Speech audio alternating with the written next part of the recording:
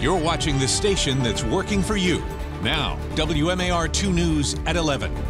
Thanks for joining us at 11 tonight. I'm Kelly Swoop. And I'm Jamie Costello. A father and son are dead tonight in a murder-suicide. Dad was killed at a hospital in Glen Burnie. And son was found dead 20 minutes away near the Patapsco State Park.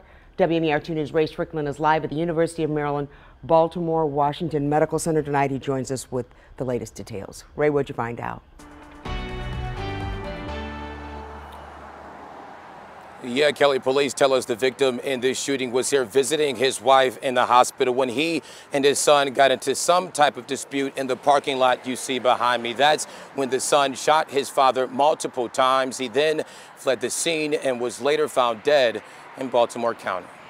Crime scene tape surrounds the Baltimore Washington Medical Center parking lot after a 40-year-old man was shot and killed outside of the hospital.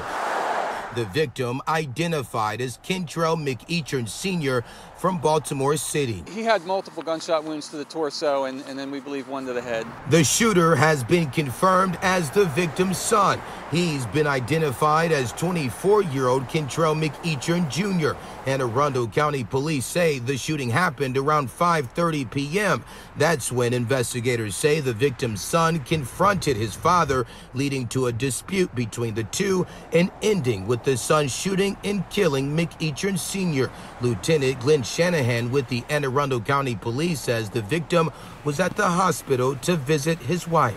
Yeah, this is something that we wouldn't expect to happen on the parking lot of a hospital. It's just goes to show you domestic incidents or family matters can escalate, and we're just lucky that no one else was injured in this. Police also confirmed after the victim's son fled the scene, he was later found dead on Viaduct Avenue and Woodlawn Road in Baltimore County from a self-inflicted gunshot wound.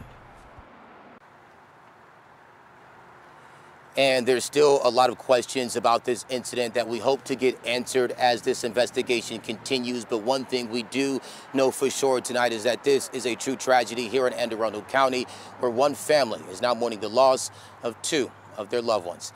Reporting live in Glen Burnie tonight, Ray Strickland, WMAR 2 News.